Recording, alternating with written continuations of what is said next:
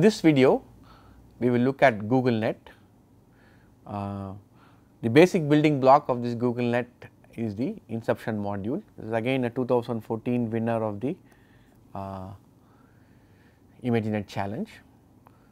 So, let us look at the basic building block of the Inception module. So, for instance, we had for the VGG network that we saw in the previous video, the basic building block was a block of convolutional layers using very small filter sizes. And if you looked at, remember, if you recall AlexNet, now AlexNet had variable filter sizes. So, each first layer had 11 cross 11 filters, and then we had 5 cross 5 filters, and then we had 3 cross 3, and then a fully convolutional network. Okay. So, the Inception module incorporates both these concepts, sense that every layer has all possible filter sizes. So, they built a block, a convolution block which had multiple filter sizes, and they let the network, the backprop, the learning through which the network learns, and let the backprop decide which weights to update based on your objective function. So, let us just quickly look at this Inception module. So, if you look, there are two images. So, this here is what the authors of the GoogleNet paper call the naive implementation, and this is the actual implementation that they have followed. So, what is the difference? So, we have an input feature map. Okay, this is the thickness of the feature map right here. Let me use a different color which will highlight this, right, this good. So, this is the thickness of the feature map, as I have pointed out. Okay, the size, some k feature maps, and we have 1 cross 1, 3 cross 3, 5 cross 5, and 3 cross 3 max pooling also applied to these feature maps. The outputs of each of them are taken and concatenated. So, they are concatenated across that way. Okay. So, again this means that we have to do the convolutions so as to get the same sized feature maps from each of these convolutions. So, they are all 0 padded accordingly, and to get the correct size feature map so that they can all be concatenated. As you will see, doing this has a problem because the number of computations becomes huge. Okay. So, if you just, so this is the naive implementation. So, but doing it this way, doing the implementing the block, the Inception module as they call it this way, has issues in terms of the number of computations involved. Okay, it becomes huge because we have large filter sizes 5 by 5 also in that. Okay. We can also use, I think it is possible to use 7 cross 7 also, but the authors of the GoogleNet Inception module just stop with 5 by 5, probably worked very well for the ImageNet challenge. Okay. So, what is the better implementation? The better implementation is to use 1 cross 1 convolutions to reduce the size of the filter maps. In the sense, when I say size, in this context it is the depth of the feature maps. Okay. So, if you have, so if your input layer has, let us say if your input layer has 28 cross let us say 192 inputs, okay, so many feature maps. So, in this case let me write it down here, so that this is where we are going to do the 1 cross 1, 192. Okay. So, we would use the 1 cross 1 convolutions to project this number of feature maps to a smaller number, to a smaller volume. So, what I mean by that, we know that, as if you recall, we know that 1 cross 1 feature maps preserve the size of the feature maps, in the sense in plane, the x, y size of the feature maps are preserved, but we can use the 1 cross 1 convolution to reduce the depth of the feature map. So, that is pretty typically precisely what the Inception model accomplishes. So, if you have a very large, in the sense of a very wide volume, so very large number of feature maps in the input volume, you would use this 1 cross 1 convolution to bring it down. So, for instance, in this case, let us say we take the 1 cross 1 convolution before the 5 cross 5, we can use the 1 cross 1 convolution to reduce the size of feature maps to 28 cross let us say 16. Okay. And then we can output, let us say from the 5 cross 5 convolutions, we can output 28 cross 128 feature maps. Okay. So, just to recall how this is done is by defining 16 1 cross 1 convolutions. Of course, 1 cross 1 convolutions act across the volume, across the feature maps. So, you can also question whether this would lead to loss of information. So, this seems to be a parameter they have tweaked, the number of feature maps here. This has to be done by some kind of cross validation to see which is the most optimal. Okay. So, this 1 cross 1 convolutions, prior to doing the larger convolutions with, in the sense, larger convolutions in the sense of convolutions with larger filter sizes. So, the 1 cross 1 projects the input volume to a smaller dimension, and then subsequently you use 3 cross 3 convolutions to put them back. Okay. So, this is what is referred to now as bottleneck layers. Okay. So, you shrink the size of the feature map, that way it works. Similarly, for the max pooling also you can do, because max pooling would in most cases preserve the size of the feature maps, the depth of the feature maps, that is, and you can use again 1 cross 1 convolutions to reduce the size. Okay. So, this was the two of the big innovations in Inception module. So, instead of just, so if you saw in VGG that each block they divide the network into blocks. So, each block had a succession of convolutions. So, in this case for Inception module it incorporates multiple convolution kernel sizes, just like in ImageNet we saw that they use 11 cross 11, 5 cross 5, 3 cross 3, but in this case it is 5 cross 5, 3 cross 3, 1 cross 1 and a max pooling layer all in one module. And we also use this bottleneck 1 cross 1 convolutions to project the input volume to a lower dimension in terms of the depth of the volume before we do the 3 cross 3 and the other convolutions with higher filter kernel sizes. So, we just look at the network. This had about 22 layers with weights, and so there was an initial set of convolutions and max pooling, okay, which reduced the size of the input to 28 cross 192. So, the input as usual was a 224 cross 3. It was followed up by a sequence of convolutions and max pooling, to get it to 28 cross 192, and then that was used as input to the inception layers, sequence of inception layers followed by max pooling, again a sequence of inception layers followed by max pooling, so on till we have the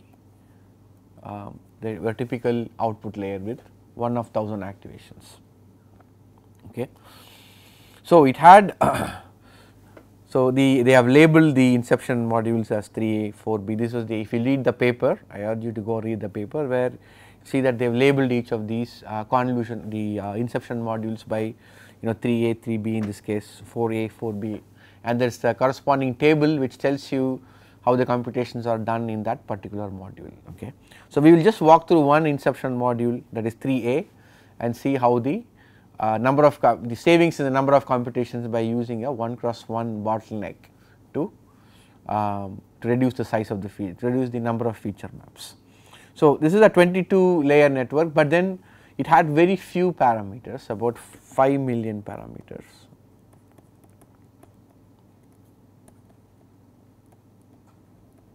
Okay. And it won the 2014 ImageNet challenge with a top 5 error rate of about 7%, okay, slightly better than VGG, but with much lesser number of parameters. Okay. So, this was considered this again is one of the networks which have it's very small net, very deep, but in the terms of number of parameters very less number of parameters. We contrast to, let us say, ImageNet as well as VGG. VGG has VGG 16 had 138 million, ImageNet had 60 million parameters, but this only had 5 million parameters. These are weights in the network. Okay. So, we will look at this Inception 3A right here, which takes as input 28 cross 192, and the output is I think 28 to 56. Okay. So, just look at it. So, we reproduced a piece of the table here. I urge you to go back and look at the table. So, this is the output size of the max pooling layer which feeds the as input to the Inception. This is the input to the Inception module 3A, and this is the output of the Inception module 3A. Okay. So, it has 64 1 cross 1 convolutions. So, we saw that if you will go back and we will write it down there just to see, and then it had 96 3 by 3 reduce in that table means the number of 1 cross 1 convolutions done, the 96 feature maps were produced by the 1 cross 1 convolutions prior to doing the 3 cross 3. So, you would produce 128 feature maps with 3 by 3, again 16 1 cross 1 feature maps produced by the 1 cross 1 convolutions, following by 32, okay, and then 32 from the max pooling layer. Okay. So, the output of the max pooling layer. If we go back, so if you recall some of these numbers, so we would do here. So, what it means here is the reduce is basically here. So, prior to 3 cross 3 we would have 96 feature maps here, and prior to 5 cross 5 we will have 16 feature maps there, and then the output of the 1 cross the max pooling would give you we saw 32 feature maps. Okay. So, and if you look at the output of the 3 cross 3 convolutions, I think this has about, if we can go back and look, I don't want to go back and forth again. So, the 3 by 3 produced about 128, okay, and the 5 cross 5 produces 32, right. The pooled projection layer produces another 32, this is a max pooling layer, and the 1 cross 1 convolution itself produces 64, okay. This is from the 3 cross 3. Of course, there is 96 coming into this, if I am not mistaken. Yes, the reduce is 96 and the reduce is 16 here. So, this is the 1 cross 1 convolution, this is the 3 cross 3, 5 cross 5, and for the pooled projection there is nothing. For the other one, there is a 1 cross 1 convolution, this is directly from the input. These two are from the input. Okay.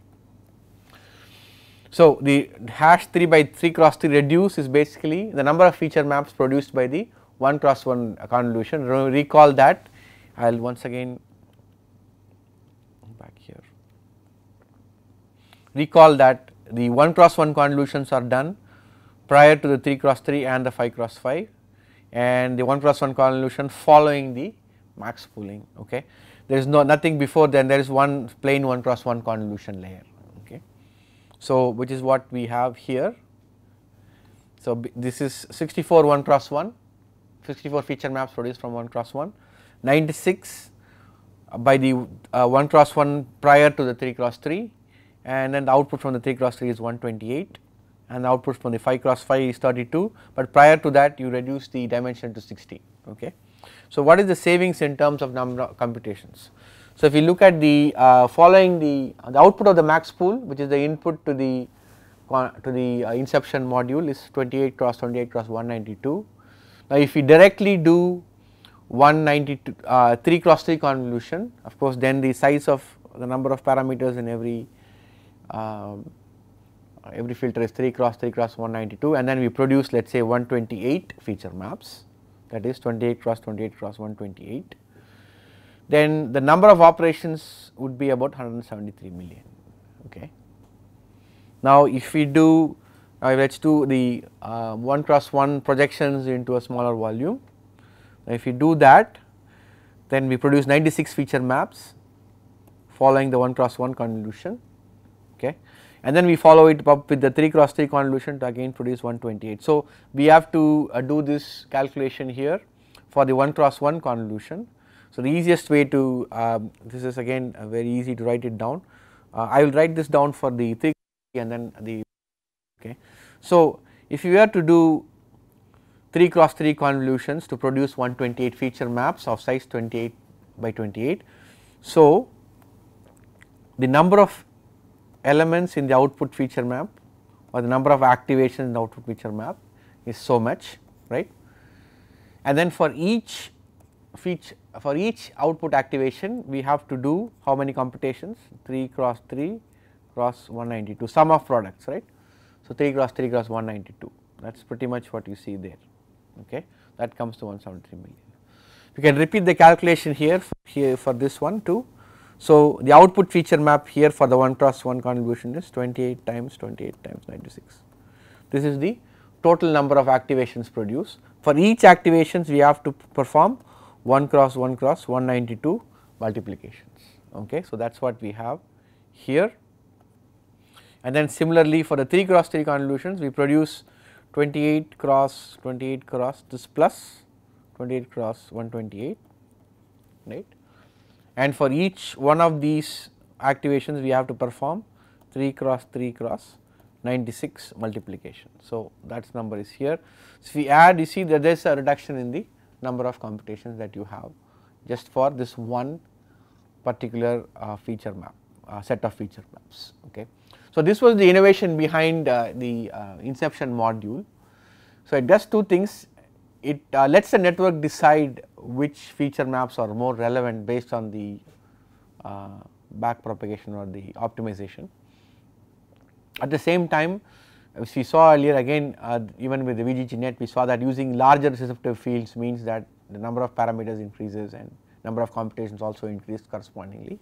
So, that is solved by using this bottleneck layer using 1 cross 1 convolution, where 1 cross 1 is used to project your feature maps to a smaller dimension. Here the reduction is along the depth of the feature maps, so the volume becomes smaller. So, we will look at the Inception 3A layer. So, the table is reproduced from the paper. It tells you the number of 1 cross 1, 3 cross 3 convolutions, etc. in every layer, okay. So, let us just go one layer by layer. The input to the Inception 3A layer is of size 28 cross 192, it's a layer. The output has same size 28 cross 256, okay. So, now it has number of 1 cross 1 convolutions is 64, so there are 64 here, okay. The hash 3 by 3 reduce refers to the number of 1 cross 1 convolution maps produced by the 1 cross 1 convolutions preceding the 3 cross 3. So, which means that this 1 cross 1 convolution layer will produce 64 feature maps of the same size, 64 feature maps, and the 3 cross 3 convolutions will output 3 cross 3 will output 128. So, those are the two. The hash 3 cross 3 reduce here refers to the convolution layer 1 cross 1 convolution layer preceding the 3 cross 3 convolution, okay. So, it refers to this one right here. So, the number there, the number of feature maps produced as output there is 96, okay. These serve as input to the 3 cross 3 convolution. So, the 3 cross 3 produce an output of 128, okay, which is concatenated there. Similarly, the hash 5 cross 5 reduce refers to the number of feature maps from the 1 cross 1 convolution, that is 16, and the 5 cross 5 itself produces 32 feature maps. The pooled projection layer produces 32 followed by 1 cross 1 convolution. So, that remains fixed in this case. So, the total number is, if you add these up, if you add 32, these numbers, these are the, so if you put these together you get about 256 output feature maps. So, this is just for one inception block, okay. So, you can work through the table in the paper and see if the calculations are consistent with the structure that I showed you earlier, okay.